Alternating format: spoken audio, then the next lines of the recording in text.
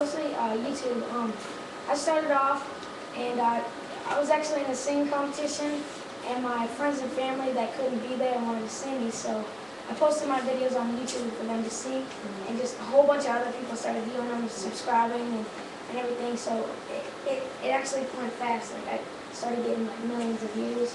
Right. Did it hit you because you just put a few videos up, and then you probably saw from 10,000, 100,000, 200,000. Yeah, it was crazy. And then we made our MySpace, and at first we just started off a little bit, and then we just like my manager found me on YouTube, so he kind of contacted me. He flew me out to Atlanta, where I met Usher, and Usher actually wanted to sign me like right there, but a week later I had a meeting with Justin Timberlake, and so it was kind of a bidding war between Justin Timberlake and Usher, so really couldn't go wrong. Right. So it's either Justin or Usher, and either one of you are excited. But it was Scooter that actually helped you, and he actually found Usher Rock via MySpace as well. So he's really an internet savvy guy from So Deaf. But how did it feel to actually come to the mecca of just urban music, which was from Atlanta? Was it the first time you were there? Yeah, it was my first time ever there. So you're from Canada. Yeah, from Canada.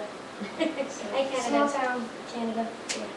Right. And how did it feel to come to Atlanta for the first time and see these faces? Maybe you've seen them on TV, but yeah, it was really cool because like I wasn't too starstruck, but at first Usher was like I've grown up listening to him, so I ran up to him and was like, Usher, I love your songs. You want me to sing you one? And he was like, come inside, little buddy, it's cool. So I was like, he just shut me down.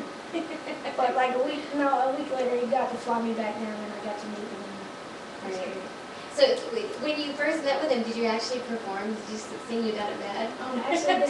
Actually when he flew me back out, I sang "You Got It Bad." It's actually on my YouTube. Right. And he's like, he sings it better than I do. Out of all the singers, I mean, how did you first know that you had a voice? Was it mom that said, "Wow, this little boy can sing"? How old were you when you first started? Well, I was just always singing around the house just a little bit, but it wasn't until I was about 12 that I entered a singing competition. About 12, it was prime age.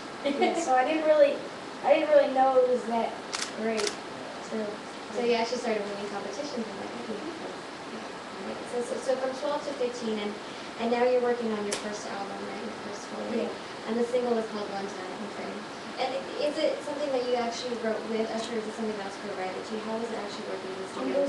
It was actually the single was written by Trippy and the Movement.